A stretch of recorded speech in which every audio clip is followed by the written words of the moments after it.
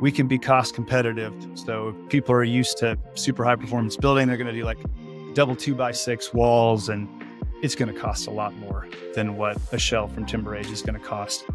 And panelized walls is a really great tool to give builders to be able to approach high performance building, even up to the point of passive house. So our panels are R52. We're handling all of the air barriers and the structural components all the way out to making it cladding ready. The way that we say is, you get something from us that for 1,000 square foot house can likely be put up in 2 to 3 days. It'll be finish ready on the inside, and it'll be cladding ready on the outside. In 3 days, you'll have a fully insulated shell that is beautiful, is super long lasting. You can put the right kinds of windows. You're ready to certify it as a passive house. It's a neat way to be able to address attainable housing.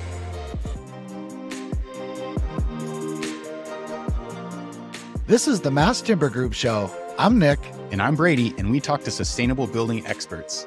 Today we caught up with Kyle Hanson, the founder and CEO of Timber Age, an inspiring residential mass timber company out of Durango, Colorado.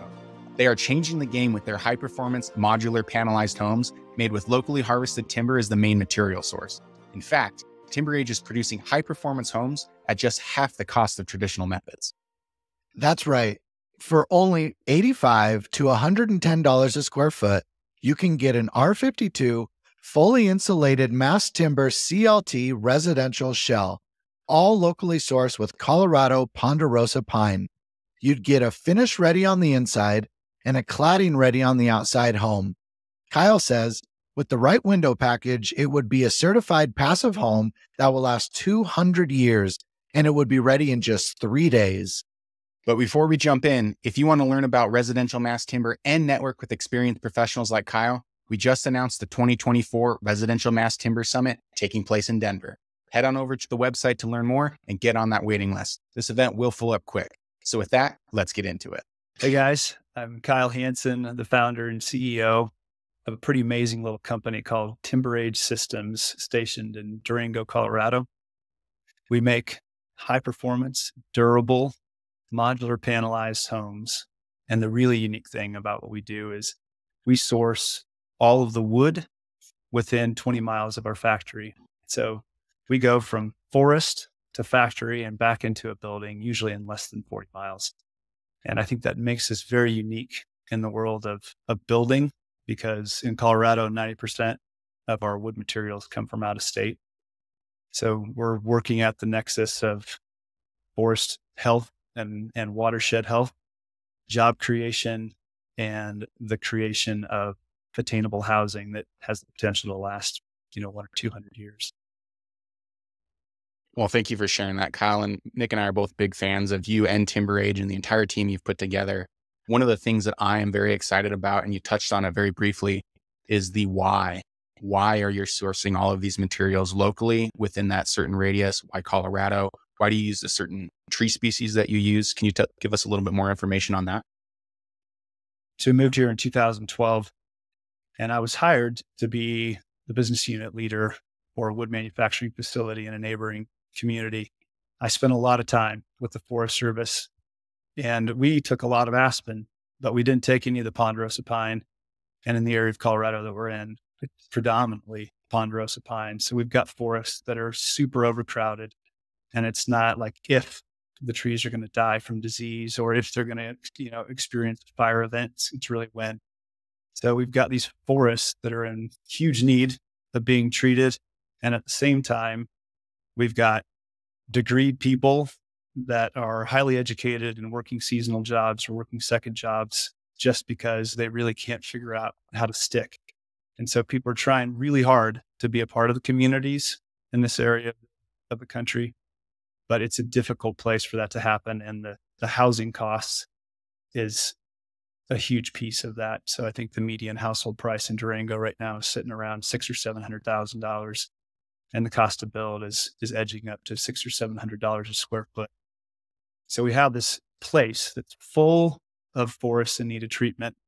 And we feel like us taking those trees, creating some highly skilled labor jobs, where people can work in a way that's safe and fulfilling, and then being able to turn around and reinvest all of that effort into attainable housing in our communities that's really the start of Timber Age.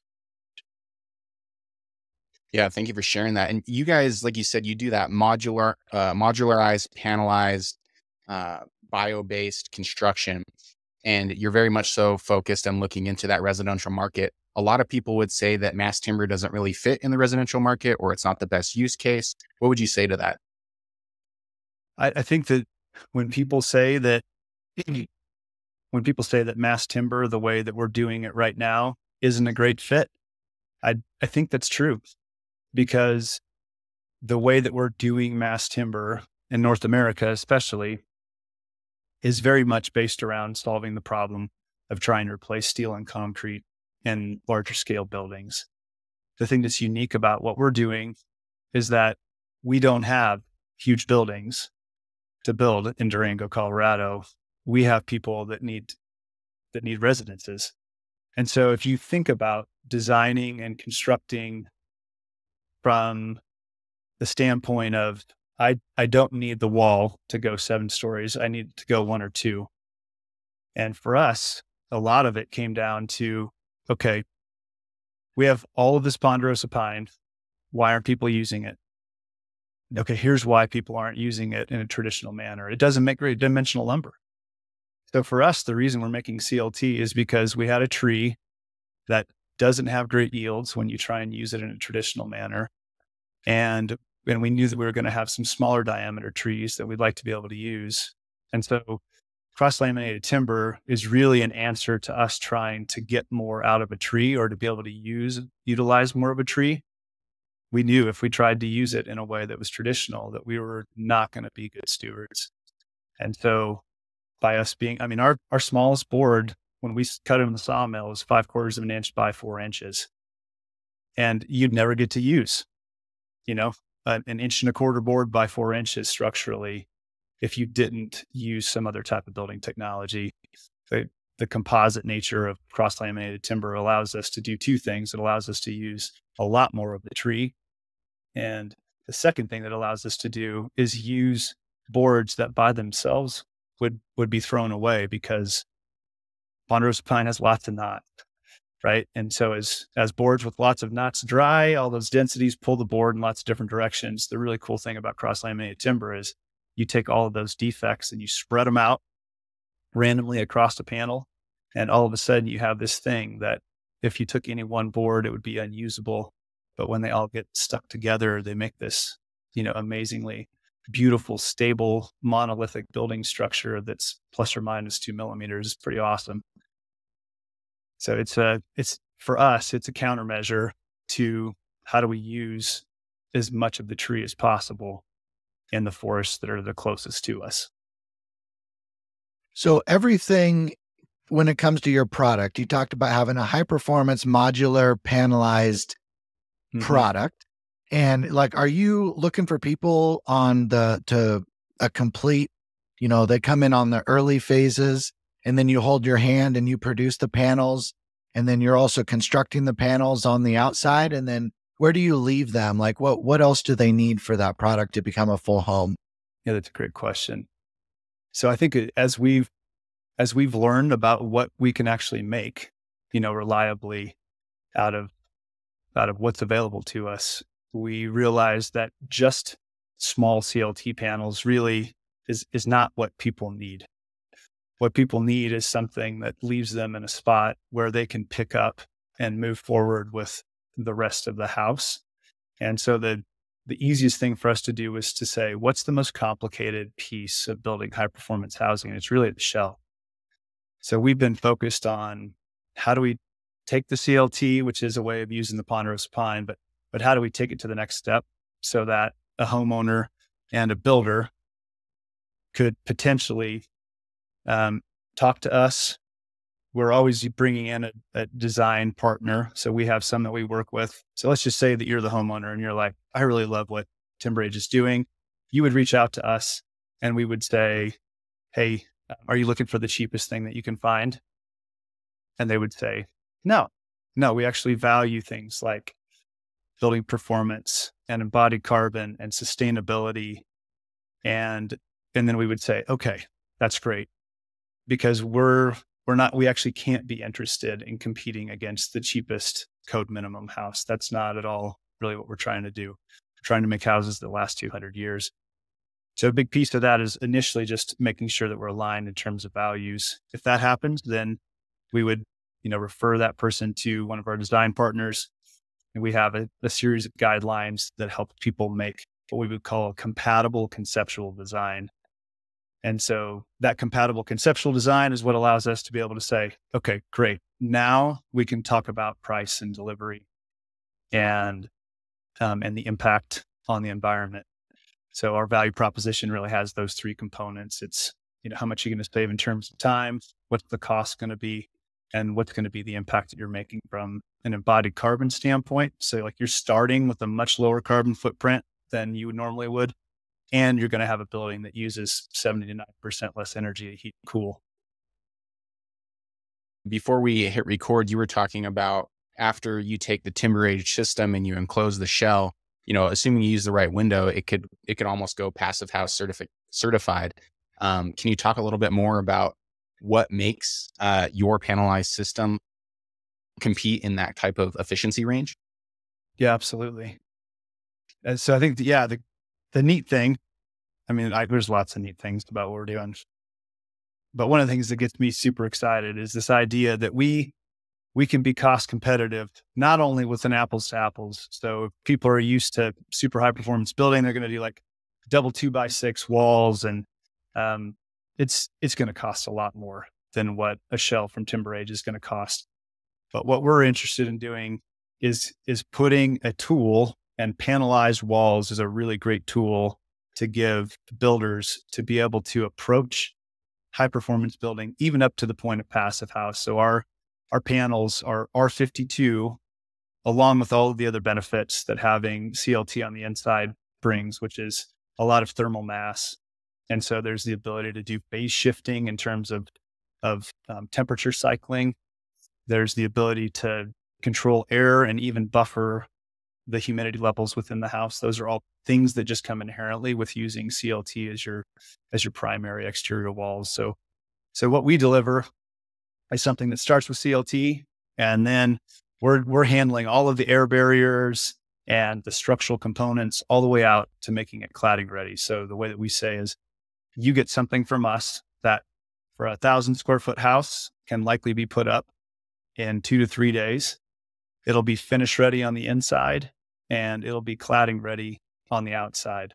So in 3 days, you'll have a fully insulated shell that is beautiful, is super long lasting.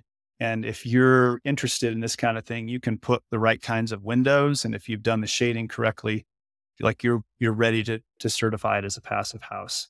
So we're doing a lot of the hard lifting when it comes to trying to make sure that you're controlling the insulation component, the air movement, component. And I just think it's a neat way to be able to address attainable housing, because in the right situation and with the right kinds of subsidies, I think, attainable housing is dependent on subsidies, but we don't need as much as some other conditions. But especially with the idea of creating communities that can last a really, really long time.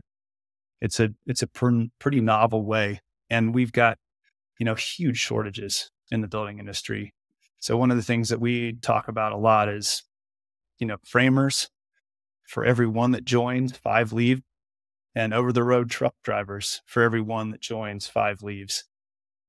And so depending on the same structure of lots and lots of people swarming a work site in a traditional manner and getting all of your materials from 4 states away is really not sustainable in the long term.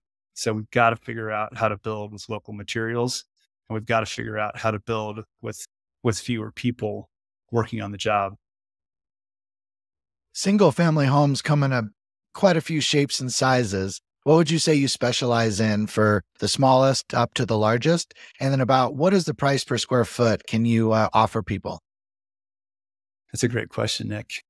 So generally speaking, obviously the more efficient your house is, so the fewer times you change directions and the more dense it is. So, stacking levels with our system could move you into that range of paying $85 a square foot for the shell.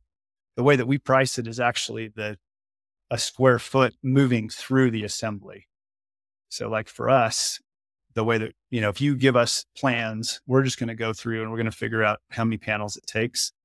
Our base panels are either a 4x10 or a 5x10. So we basically have chunks of, 40 or 50 square feet. The house gets divided up into those chunks. And then we're going to price it based on that. And our walls are going to be, as a starting point, $18.50 at the current prices for that square foot as you run through the assembly. So you can think about it a number of different ways. People are really used to thinking about it on a square footage basis, but it's a little difficult because the size of your walls and all of those kinds of things, like the heights, definitely affect. So could be as low as $85 a square foot, could be as high as 130. And the way that we're approaching the market is really knowing that there's a market for small CLT and residential stuff just because it's gorgeous. And so there is, probably 30% of what we're doing that would be bespoke. And so it could be any size.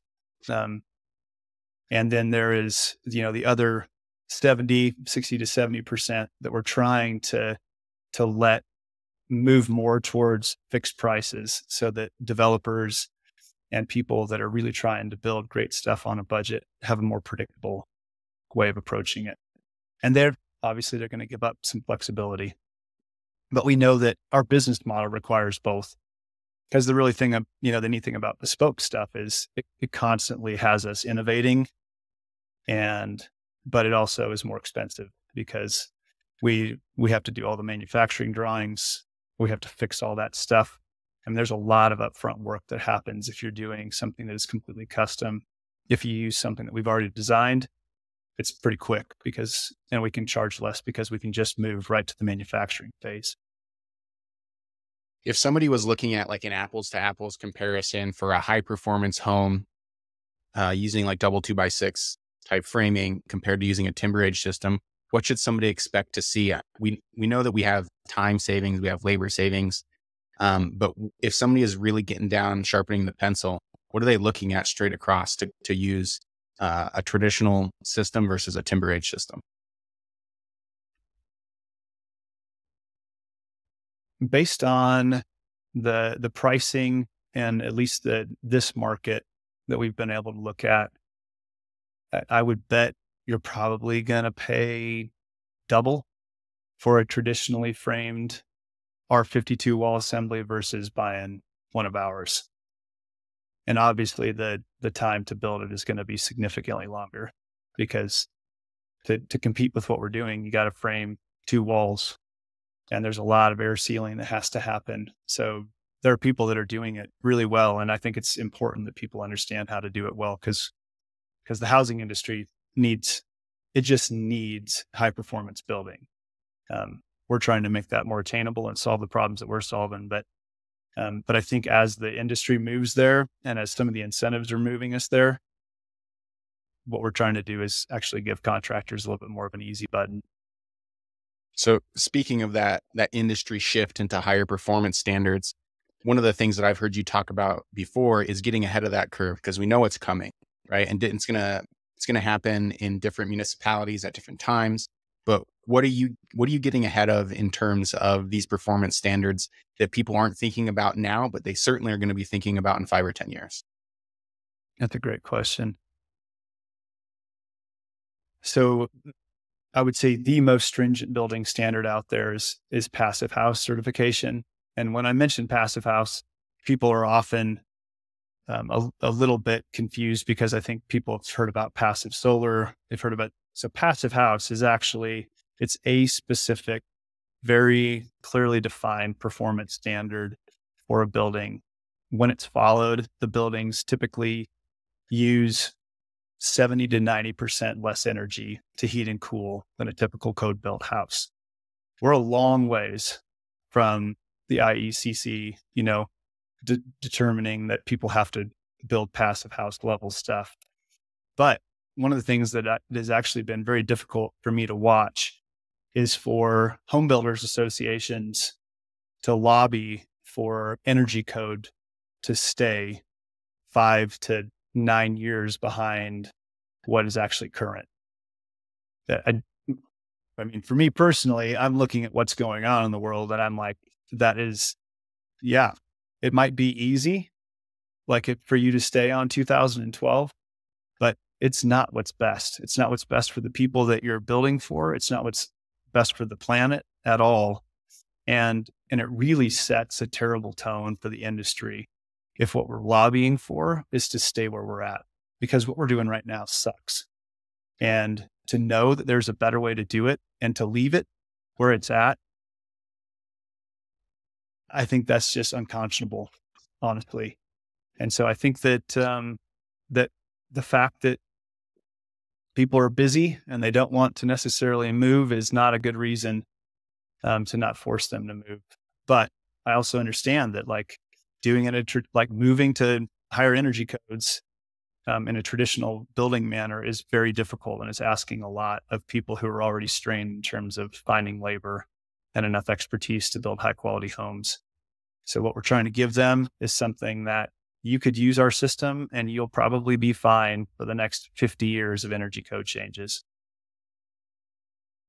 And you spoke at a passive house conference just a few days ago in Denver, and I believe you had some slideshows, or you at least had some good information that what stood out to you when you were at the passive house conference?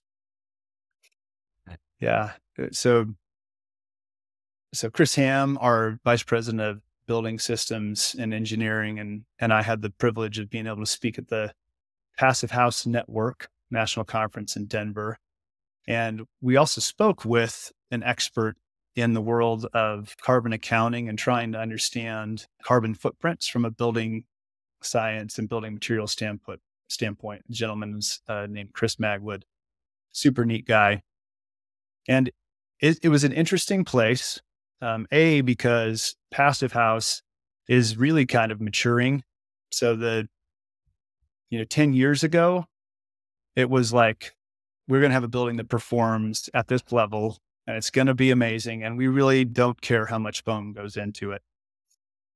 And, you guys have probably seen the pie charts about, yes, it's really awesome if you have a building that performs at this level for a lifetime of 50 years, but it's entirely possible to build it out of materials where even in 50 years, you won't have worked off the amount of carbon that was released in the production of the building itself. And so there's a huge piece of us managing, our overall embodied carbon that comes from us. Absolutely think about building performance.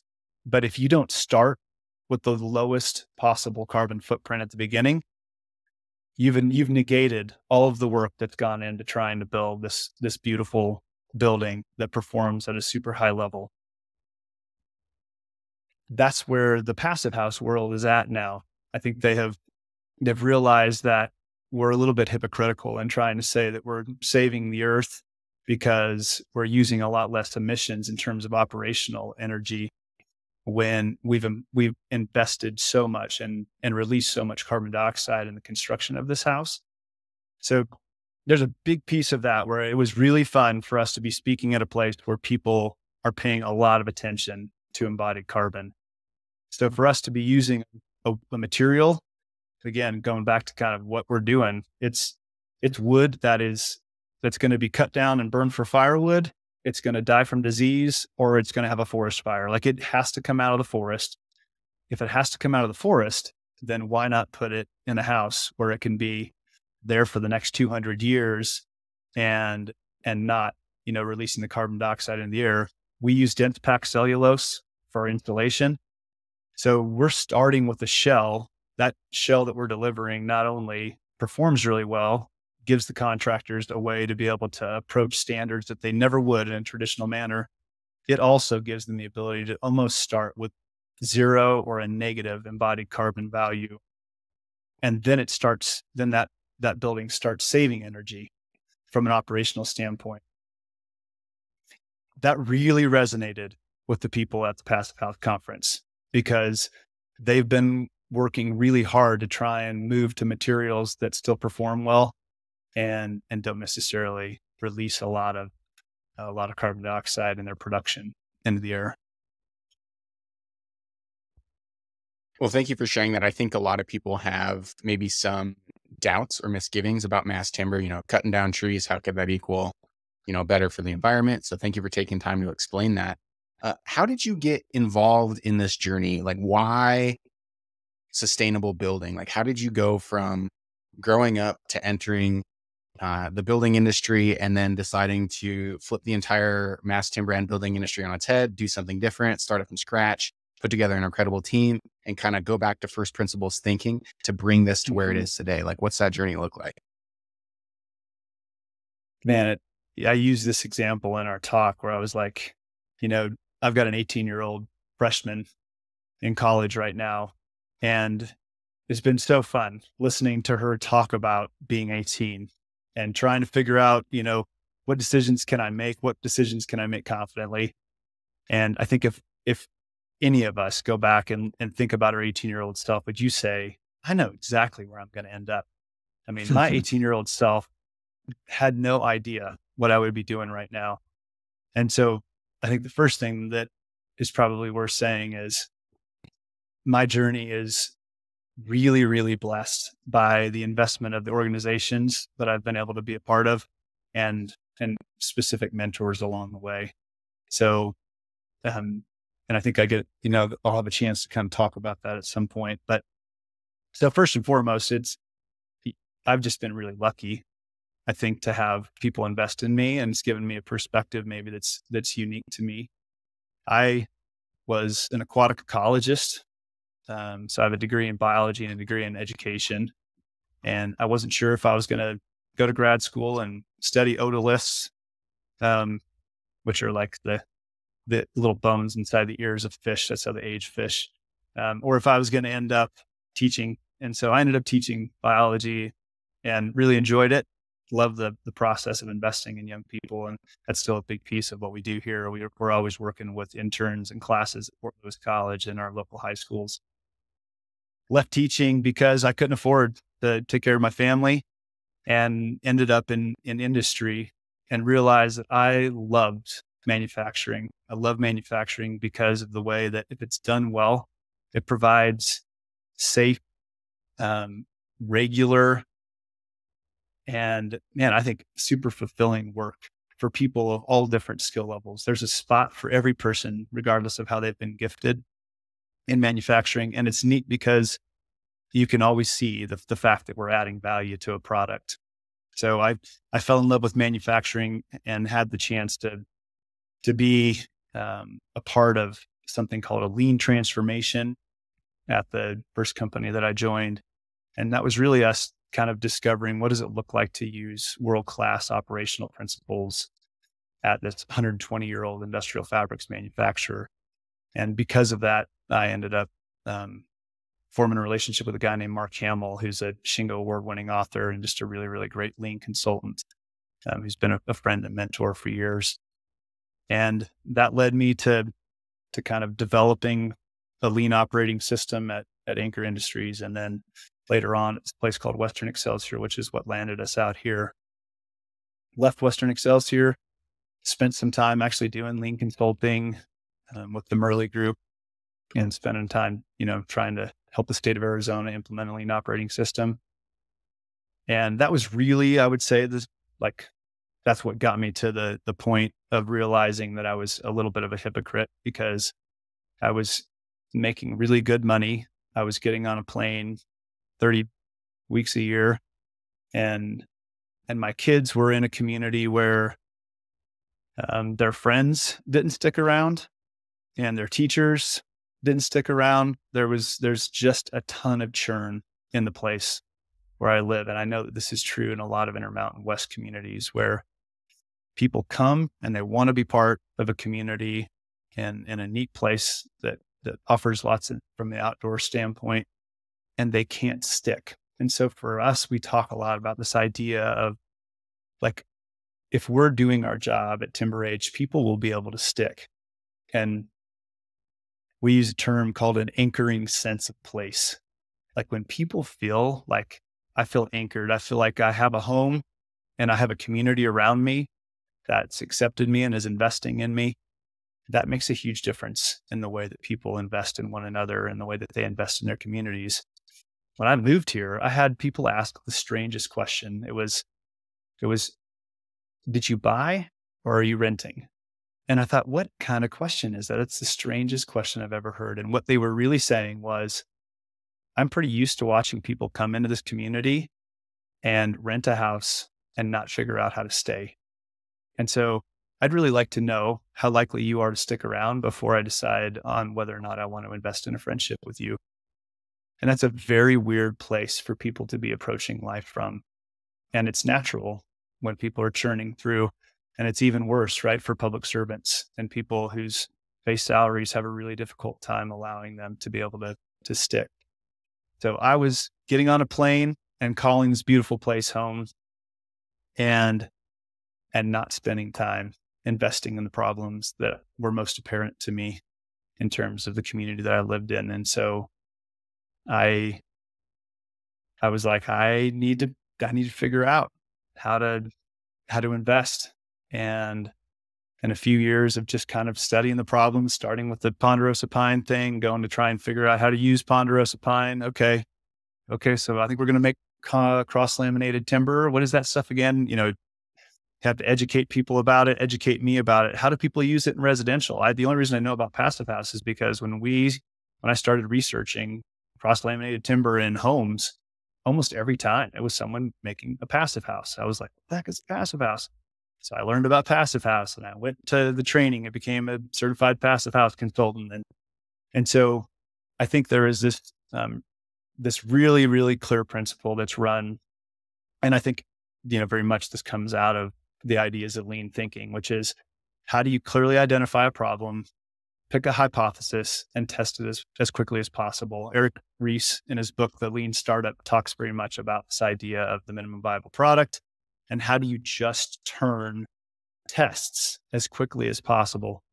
I feel like Timber Age looks the way that it does, not because anybody is super brilliant and could think of any of this at one point, but because we've been very disciplined about saying every day, identify a series of problems, come up with a hypothesis that you can test easily and get everything one more iteration forward. And so we have a lot of, embarrassingly simple, but well-researched things that we do. We're tiny, our CLT manufacturing fits in 1,000 square feet. It's not enough, but it's possible because we thought we can never afford a huge building and a finger joining line and $800,000 press if that's the cheapest one that's available on the market. And like you can just keep going down the line with all of the assumptions about doing mass timber manufacturing at the current scale, which is, $40 to $100 million. And there's no way that anyone in their right mind is going to invest even $5 million in a plant for a product that no one's ever heard of in a place that doesn't understand what the product is. And yet that's not a reason not to do it. It's just a reason not to do it the way that everybody else has done it. And so I think that's really led us to this idea of a scale that fits with the community, fits with all of the different stakeholders. One of the things that we're up against, you guys mentioned this, is people they're still not sure about cutting down trees. And historically, forestry, especially in any place that's oriented around public lands. And that's something that's unique to Colorado and a lot of the Intermountain West. If you get away from the coast, is we don't have a lot of plantations. And so the fiber that we're trying to take advantage of is all stuff that's coming off of public lands. That means that every time that fiber comes out of the forest, there was some sort of a collaboration between public, private, and the people that are very worried about the environment. And historically, a lot of the forestry efforts have been at a scale that puts the amount of wood that comes out and the kind of wood that comes out of the forest, it puts it at odds with the efforts of the environmental lobby. And so I think by us starting in a way that's small, so it's not like we don't want to scale, but what we would say is we want to replicate, but we have a base unit that I don't think is ever going to put us in contrast with the best, the best of what the environmental lobby wants, what the best of what the Forest Service wants, and the ability to be able to supply a sustainable manufacturing operation. But to be honest, the factory that we've designed could very easily be turned into townhomes or condos if for some reason it didn't work out. So we're really kind of thinking about the idea of sometimes some of the bets are going to probably go wrong, or the amount of treatment that needs to happen in a specific area might change. The needs of the forest or the watershed might change over time. That doesn't mean we should keep trying to run a $100 million facility and just keep making the working circle bigger. It probably means we should just move the factory to a place where all of those pieces are in balance again. Well, speaking about investing in people, you're doing an incredible job there because people are investing in you.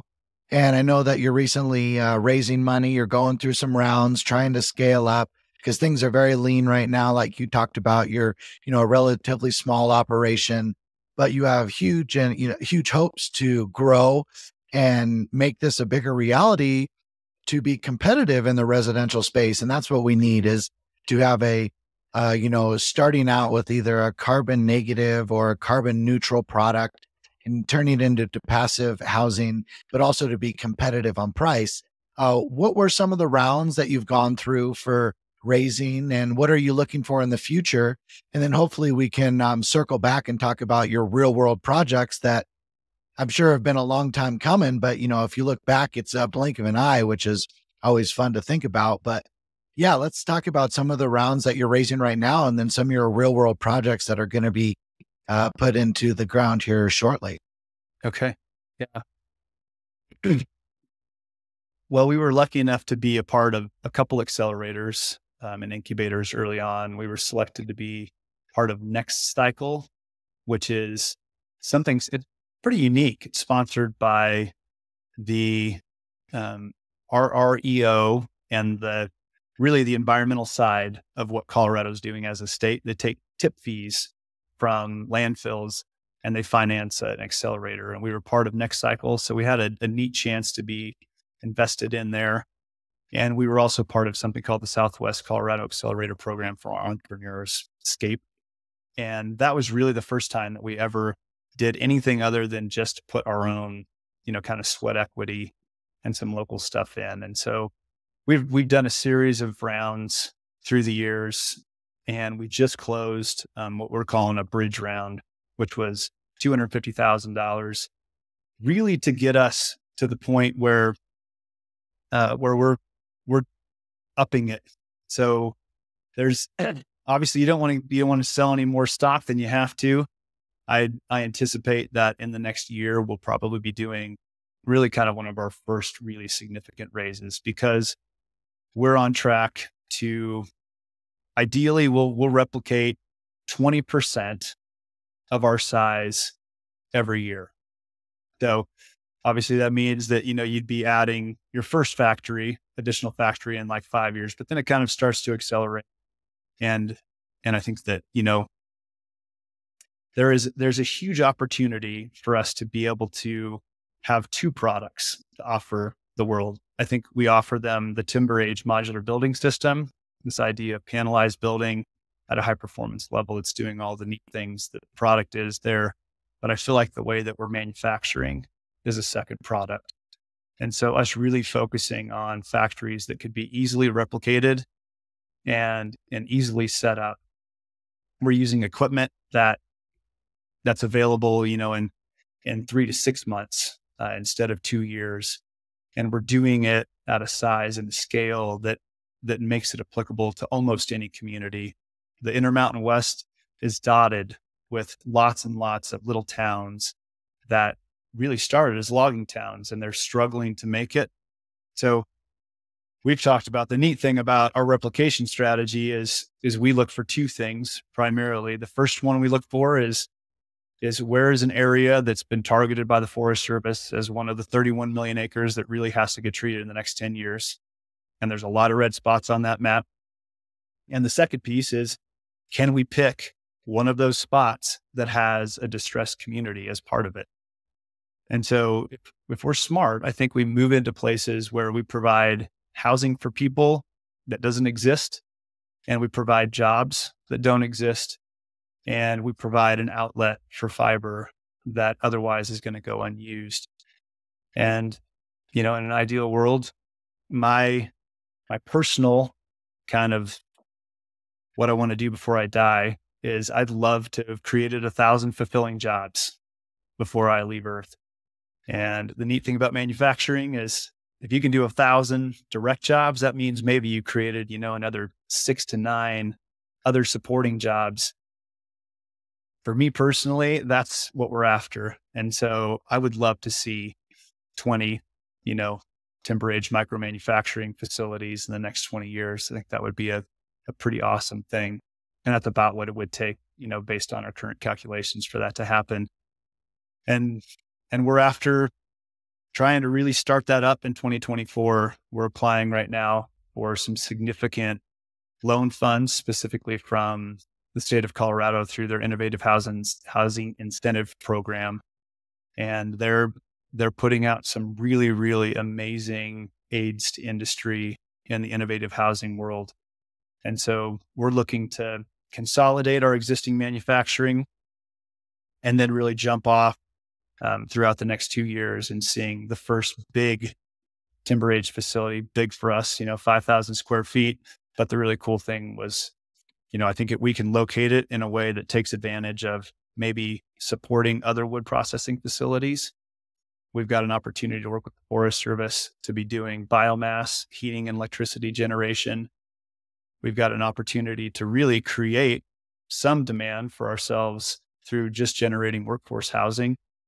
And also just, then at the same time, taking care of some of the needs that communities have for more housing.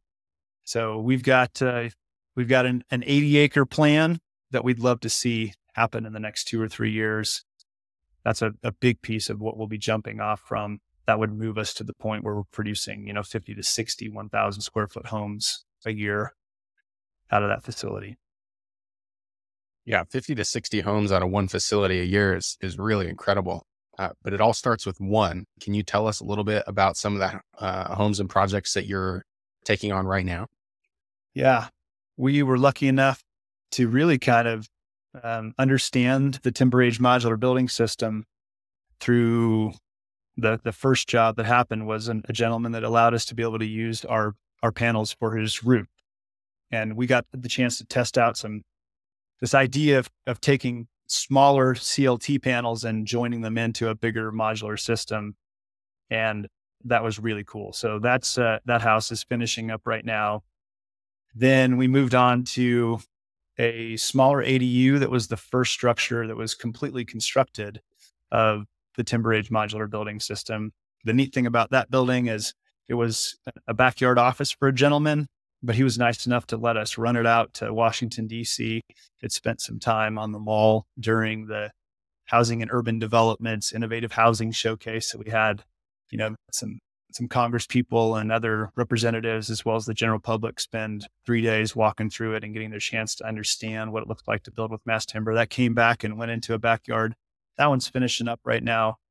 The project right after that was us building panels for a library for the Battle Rock Charter School. That's definitely like the biggest project that we've done to date.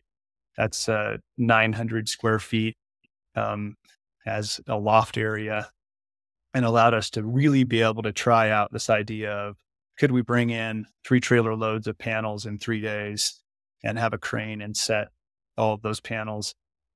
We'll be releasing some video stuff, but there's definitely social media posts out there about it. It was so much fun.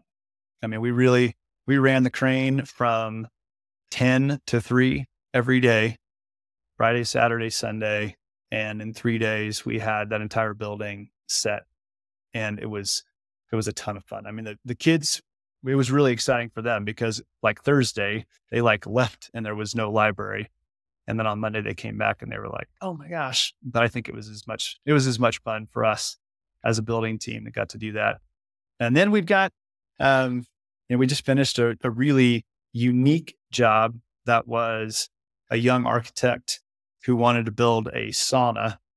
And so there's interest in using CLT for saunas. I think just because, it's a neat substrate for people to be able to do creative things with. And this was super creative, all sorts of like compound bevels all over the place. That'll be kind of fun to look at. But that was a pretty quick job. We're moving on to a house that's going to the Socrates in New York. And that will actually be our first 2-level passive house certified structure that goes up. The thing that's really cool about that one is that it's a design that we could very easily, help pivot and mold into higher density, multifamily kinds of things. So that's a neat project for us. After that one's finished, then we'll be moving on to another home that will be installed here in Durango in one of the local subdivisions. At the same time, what really has us focused on this idea of, figuring out how to expand the factory and potentially set up for a bigger raise to drive multiplication efforts in 2024 is a number of people who've contacted us. One that is like a 40 unit subdivision that would really love to do something sustainable and workforce oriented, and another one that's 90 units. There's also some opportunities for us to, potentially help out with density issues in Taos and also some of the rebuilding efforts in Greenville, California. So we've got a few different places that we very easily, could be inundated with 3 years of work if everything hits. And to your point, 3 years ago in September, we'd made our first panels. And we had a local builder, Elevation Builders, was nice enough to order the first 2 panels from us. And it took us a long time to make the 2 panels, and they went into a stair landing. And 3 years, almost to the day, we were setting the panels on this library using a building system that we think is super unique and has, a lot of advantages that don't exist anywhere else. It solves a lot of problems, both at the building science, the installer, and obviously the community level. So 3 years, I mean, we kind of blinked, but it's really fun because I think we were talking about that the library was probably being talked about in 2020. I mean, the projects take a while to pull through. So we're at that spot now where people that we talked to a long time ago, when everything was just a theory, it's exciting to see it hitting the road and watching stuff go out. And it's been really cool to watch the effect on our team members because, I've had the chance to spend a lot of time driving over to Cortez, which is, an hour and 20 minutes to the charter school as we were working on that, and talking to these young people that are a part of our team. And I'm like, so what do you see yourself doing in 5 years? And they're like, I think what we're going to be doing in 5 years is going to be freaking cool. And I want to be a part of it. And I was like, that is one of the greatest compliments ever as you're trying to create a place where, right now, at least we have 8 fulfilling jobs, and we just want to try and figure out how to grow that. It'll be exciting to see what the next 3 years comes. I know Colorado is really waking up. I know we're a part of the Colorado Mass Timber Coalition, and there's just a lot of big things in movement that, like you said, you look back on 3 years and it's a blink, but, So I think from a value and a mission, vision standpoint, values, there's a guy named Andy Stanley. He's kind of a virtual mentor of mine. And really one of the best questions that I think I've ever heard, and that is a really good one to reflect on often, is what breaks your heart? And if what you're doing every day is a long ways from what breaks your heart, you're probably going to get to a spot where you're burned out. And it's going to be hard to put in the time and the effort and the energy that it takes to really move the world in a place where it needs to go. So I think that's a great starting point. I already mentioned this gentleman, Mark Hamill.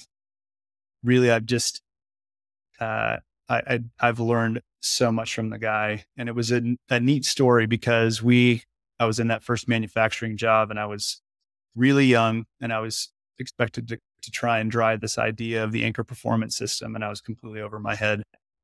And I just read this book by this guy, and I was like, man, this guy like speaks my language. We just have those people that kind of vibrate at the same frequency we do. And I found his email and I sent him an email and I was like, here's what's going on. I'm supposed to be like running this thing and I'm completely over my head. Like, I need a mentor. Would you mentor me? And he sent me an email back in like 2 hours with his phone number and was like, I'm super excited that you get this opportunity. And it's really, really neat. Like, I would love to visit with you about it. We all need mentors. And it, turned out that he was an executive coach for me that the company that Anchor Industries was gracious enough to pay for. And so I got this gentleman who really took a lot of great thinking and helped me figure out how to apply it as a young person in that organization. What was that book again? The name of the book that I was doing at that point is something called the Kaizen Event Field Book. And it's a very like practical, hands-on book for trying to help understand what it looks like to take yourself from what I would just say is a normal accepted business practice and implement the ideas that are in the principles of the Shingo model. So Shigeo Shingo is a guy. So there's like all these, Japanese people that again are kind of virtual mentors because they've really shaped my thinking. But Shigeo Shingo was one of the authors of the Toyota production system. And there's a series of business principles that have kind of been distilled based on companies implementing those ideas.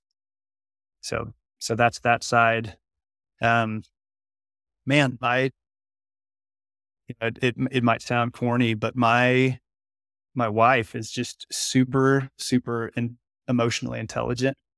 And so I'm definitely a little more on the analytical and introverted side.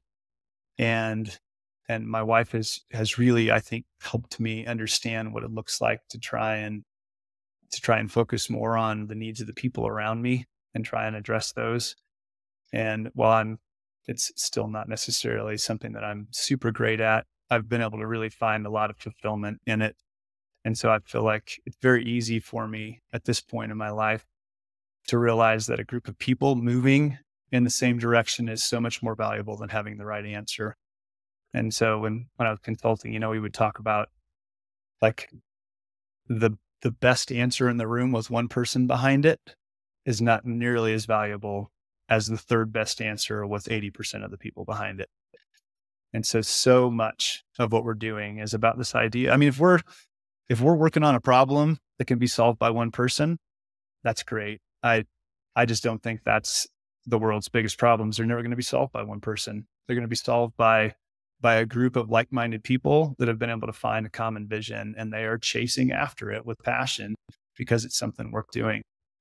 And so like life and business is so much more about getting a group of people going after something worthwhile, and the journey that you have as you do that, that's so much better than just getting the right answer or just getting the biggest return on unloading a company. Or, I mean, you don't take that stuff with you, but the relationships that you form with a great team are something that's priceless and lasts forever. So.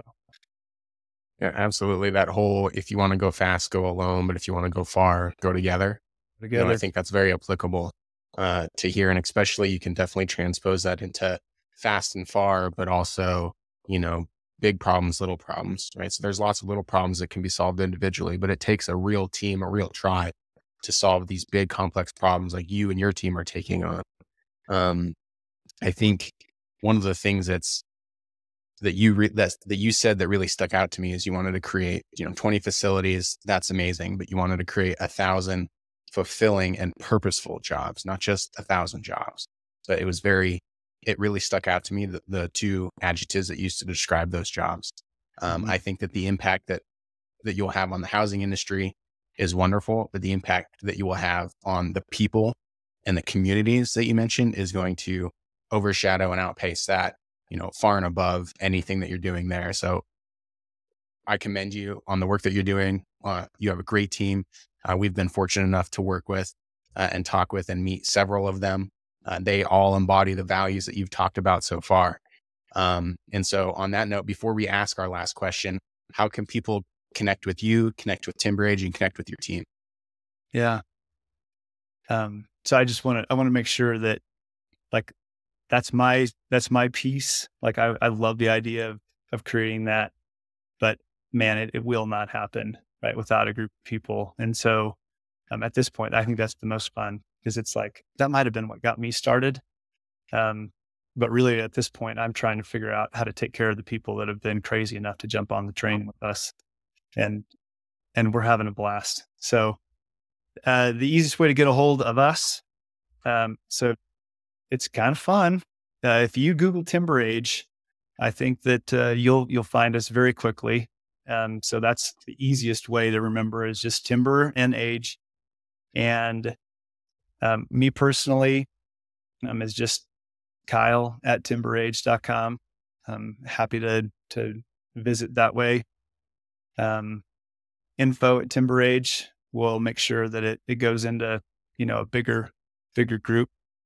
Timberage.com is our website. And even though it's not a lot of subscribers at this point, I think a lot of the most fun things about TimberAge you can watch in some of our videos on YouTube. So I'd also encourage you to check out our YouTube channel by Googling or by looking for TimberAge on YouTube. Of course. And we'll link all that info down in the podcast notes so everybody finds it very easily. So on that note, if you had the power to change one thing in the industries that you work in, what would you change and why? I would change the desire to try and get it right at the beginning. I think what we've learned and the reason why we're small is because people respond to action much more than they respond to ideas. So there's just something about action that galvanizes people and it makes it concrete. It's a way of caring for people is to let them see progress. So I think what I would change about the industry is to say, just start running experiments. Don't sit around waiting until you can get all the math to work for something at an enormous scale. Like start something small so that there's the opportunity to start learning as quickly as possible. Because I think that's what we get out of it. One of the neat things about our scale is we learn really fast and we're not speaking about things in theory. Like we get to talk about when we tried this is what happened. And it gives the thing that I think sometimes we don't value enough is the confidence that comes from having done something. You don't have nearly the same confidence in moving forward if it's something you've thought about versus something that you've actually tried.